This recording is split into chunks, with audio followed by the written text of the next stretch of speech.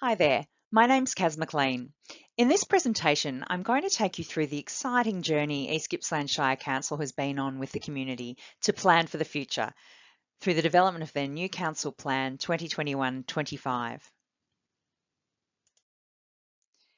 I'll start off by giving you some important contextual information.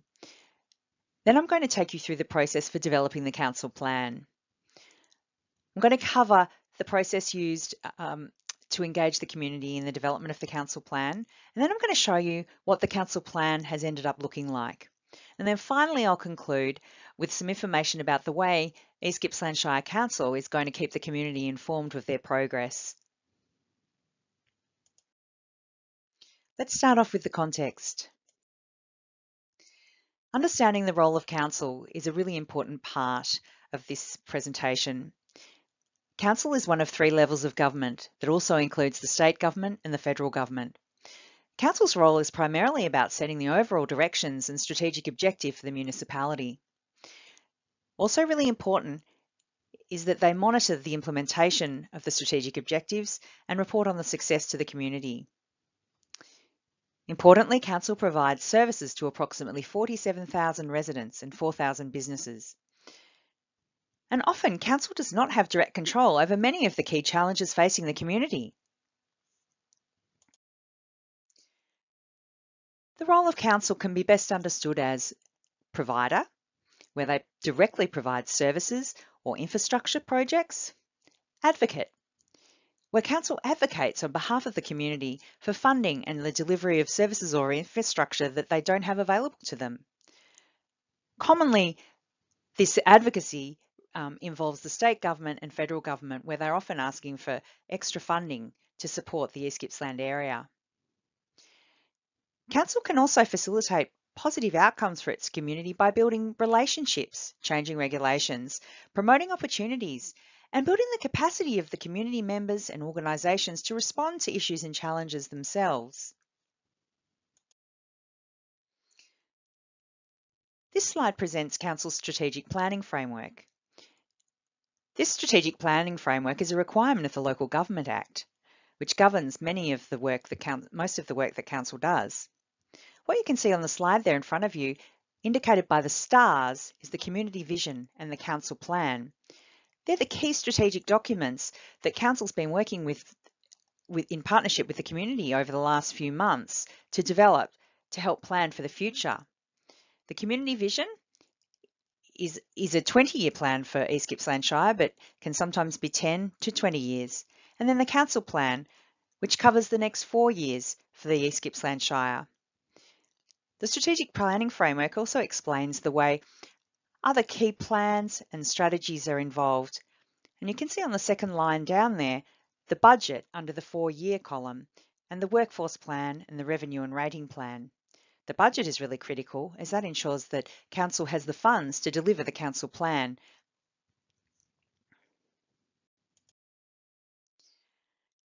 The Community Vision 2040 is a long-term vision, and it expresses the aspirations, values and priorities of the East Gippsland Shire community.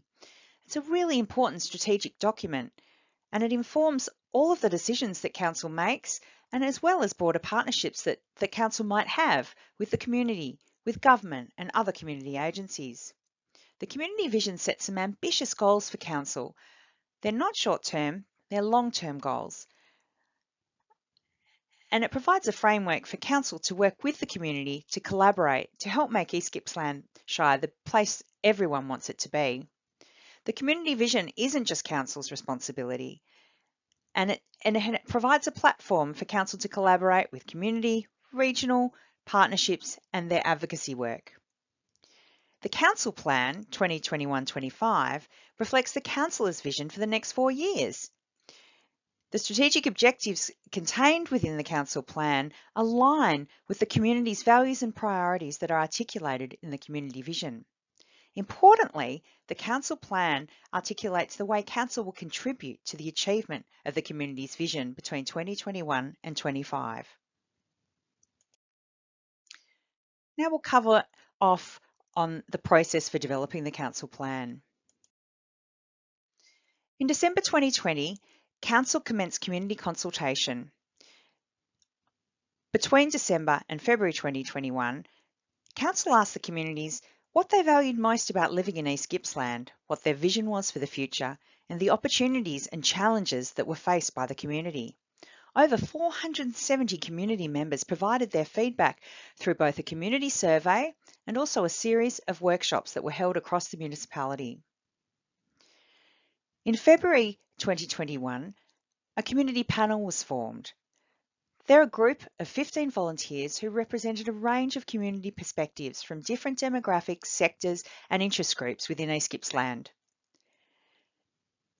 They considered the feedback provided through the community consultation process in order to determine 5 strategic themes, values and priorities that were then included in the refreshed community vision.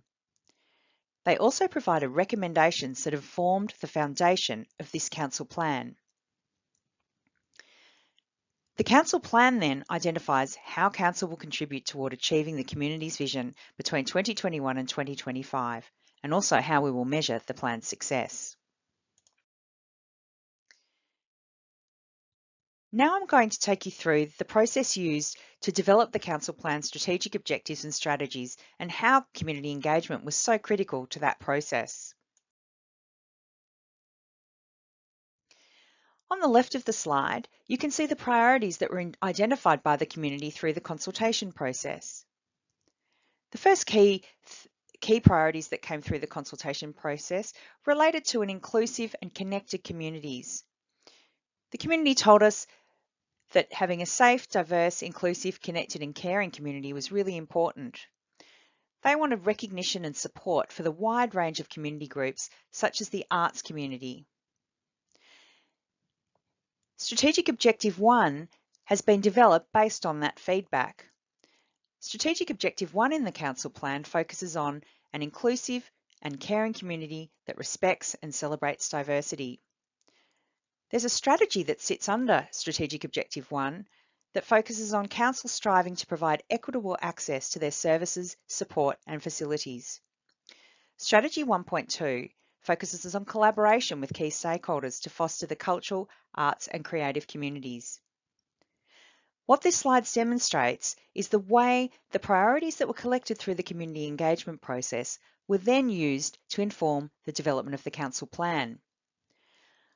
On the left-hand side again, you can see that natural disasters emerged as a key priority through the community engagement process. In particular, the issues identified were preparedness for natural disasters, emergency management and recovery. Then on the other side of the slide, again, you can see the detail relating to Strategic Objective 2. You can see here how that feedback relating to natural disasters then informed the council plan. Strategic Objective 2 focuses on planning and infrastructure that enriches the environment, lifestyles and the character of our communities. There's a strategy 2.3 that's included in the council plan that specifically focuses on planning with local communities for natural disasters and emergencies. Again, you can see the relationship between the feedback that was provided through the council plan, through the community engagement process, and the way it has then informed the council plan. I'm going to move through a series of slides that demonstrate this, because sometimes it's really difficult to understand how your feedback has been used to inform the council plan, because sometimes it can look a little bit different. So while the community consultation has been received and the results considered, council then has to think about how they can best reflect that in the council plan. Let's take a look at some of the other slides that demonstrate this kind of a process. On the left-hand side, you can see that land use planning for a sustainable community was an important priority that came through the community engagement process. Strategic Objective 2, again, planning and infrastructure that enriches the environment, lifestyle and character of our communities, is the place where land use planning for a sustainable community has been reflected. Strategy 2.2 is the interpretation of that community engagement result. Statutory and strategic planning for land use delivers sustainable outcomes that balance the need for growth with the enhancement of our lifestyle, character, the built and natural environment. A real challenge for council is receiving community engagement results and then working out in consideration of their role, how they can best reflect that in the council plan. The next key priority that was identified through the community engagement process was housing to meet diverse and changing needs. In particular, the community identified the importance of affordable housing that addressed housing and living affordability needs. Strategic Objective 1 has incorporated this sentiment and this idea in the strategic objective that focuses on an inclusive community that respects and celebrates diversity. Strategy 1.1 focuses on targeted services and advocacy to support physical health, wellbeing and resilience. And this is where affordable housing will fit in terms of Council's role and work over the next 4 years. On the next slide, the key priorities that came through the community engagement process are articulated on the left. Transport was really important. Maintaining Council's road infrastructure was a key priority. Improved and accessible public transport and connectivity was also really important to the community, as reflected through the community engagement results. On the right-hand side, you can see the way that issue of transport has then been reflected more broadly in the provision of infrastructure as part of Strategic Objective 2. That's a really important thing to remember. Sometimes the minute detail of the feedback that's provided through a community engagement process isn't specifically mentioned in the council plan. And this is because strategic objectives and strategies need to be broad enough to reflect the broad nature and role of council's work and allow them to almost be able to reflect, flex and respond to emerging needs as well. So strategy 2.2 then, instead of just relating to transport, talks more broadly about infrastructure provision and maintenance to support a diverse range of current and future user needs and activities that is both environmentally and financially sustainable. On the left of the slide, local services and support was really important to the community as reflected through the community engagement results. The community really wanted services and support for the diversity of the community so that people could live out their whole lives in their local communities, whether this be ageing in place or young families and children. Again, Strategic Objective 1 and Strategy 1.4 that focuses on targeted services and advocacies is where this priority is reflected. Environmental sustainability was another very high priority for the community, and in particular, they wanted protection and preservation of the natural environment. Strategic Objective 3, a natural environment that is managed and enhanced, reflects this priority. Strategy 3.2 specifically refers to sustainable land use practices that are used to manage council land and support the management of private land to protect biodiversity. Climate change was another really important issue that came through the community engagement process, particularly reducing climate change, carbon emissions, and increasing recycling. Strategy 3.1 focuses on Council's work to reduce its own and the community's carbon emissions, while also strengthening the community's capacity to mitigate the impact of a changing environment. Tourism, including ecotourism, adventure tourism, as well as infrastructure needed and accommodation, bike and walking trails were all identified as important in priorities through the community engagement process.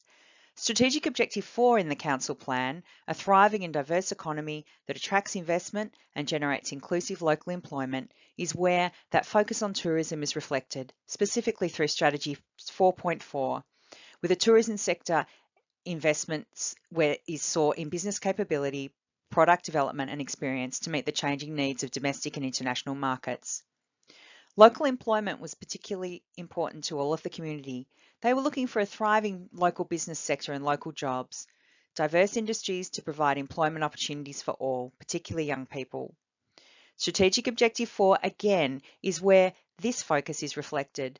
In particular, Strategy 4.2 and Strategy 4.3 focus on entrepreneurship, partnerships, new business opportunities, leadership and strategic work and enabling economic prosperity, investment and growth. This is where local employment is reflected. The community were keen to see customer focus, where there was a responsive, meaningful and timely communication between council and the community.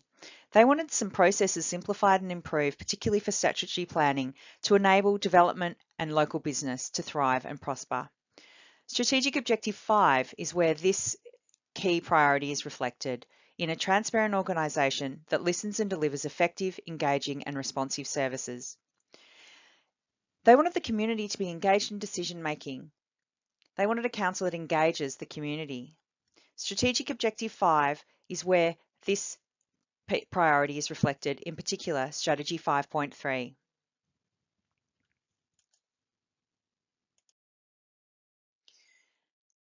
So what does the council plan look like as a whole? So what you can see on this slide is just a snapshot of the structure of the council plan.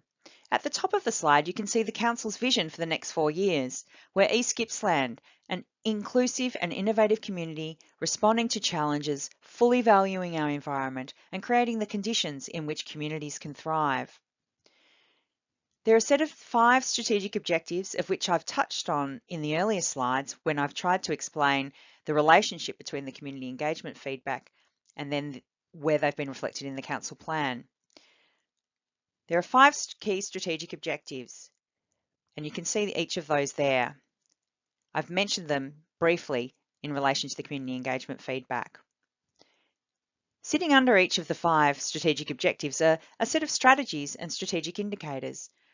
The strategies tell us how we're going to deliver or achieve those objectives, and the strategic indicators help us measure our progress. At the end of the council plan, there is a section on and how council will monitor the progress towards delivering on that vision for the next 4 years and the achievement of the council plan. This is the way the strategic objectives and the strategies look in the council plan itself. I'm not going to take you through all of the detail of this, but I wanted to show you this though so that you could see that this is how it all ends up. After council's looked at your feedback, as was reflected in the earlier slides, and they've developed some strategic objectives and strategies, they've then presented it in this way. And what you can see on the page here is, as I said, at the top, the strategic objective is described. For here, you're seeing Strategic Objective 1, which is about an inclusive and caring community that respects and celebrates diversity. Importantly, this strategic objective describes the action council will take towards the achievement of the community vision theme, Our People. On the left-hand side, you can see the detail of the strategies that council has committed to delivering. In the middle, you can see the role of council, and I talked to you about that earlier, their role of either provider, facilitator, or advocate. And then on the right-hand side, you can see the strategic indicators. And so that's how you measure how council is delivering on the strategy. So for the first one, Strategy 1.1, council strives to provide equitable access to their services, support and facilities. They're a provider in that space. So you can see in the middle there that we've listed council's role, provider. And the strategic indicators include community satisfaction with equitable access to services. So we'll be asking the community about your satisfaction with the way they're delivering on Strategy 1.1. We'll also collect some data around the utilisation of swimming pools to help measure that. And we'll also get some community satisfaction results in regards to the recreational facilities that are provided within the community. I'm just going to take you through each of the strategic objectives. I'm not going to look in detail at each, but I want to show you what they look like so you know how to navigate the council plan when it's released. So on this page, you can see Strategic Objective 2. So they all follow the same format, and hopefully now you get to have a little bit of an understanding around the journey from community engagement right through to the development of the council plan. So Strategic Objective 2 focuses on planning and infrastructure that enriches the environment, lifestyle and character of our communities. This strategic objective describes the action council will take towards the achievement of the community vision theme, Our Place. Again, the detail of the strategies are on the left, council's roles in the middle, and then the strategic indicators are on the right.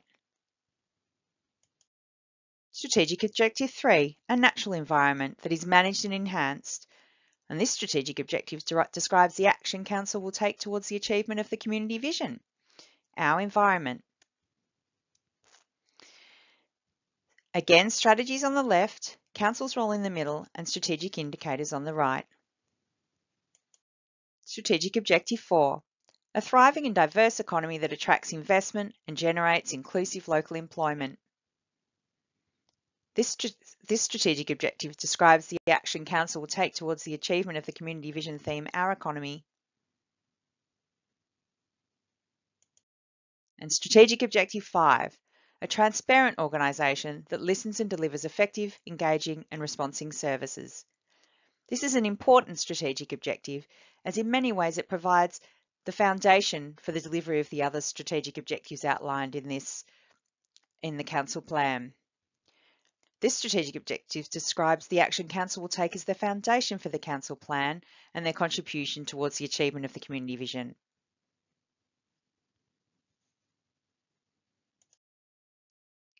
Now I'm going to take you through the way Council is going to monitor their progress. Each year, to support the Council plan, East Gippsland Shire Council will develop an annual action plan, and that will have some real detail around the action they're going to take to deliver on all of their commitments in the Council plan. They'll develop the annual budget, which will describe how they will resource the work they're going to do.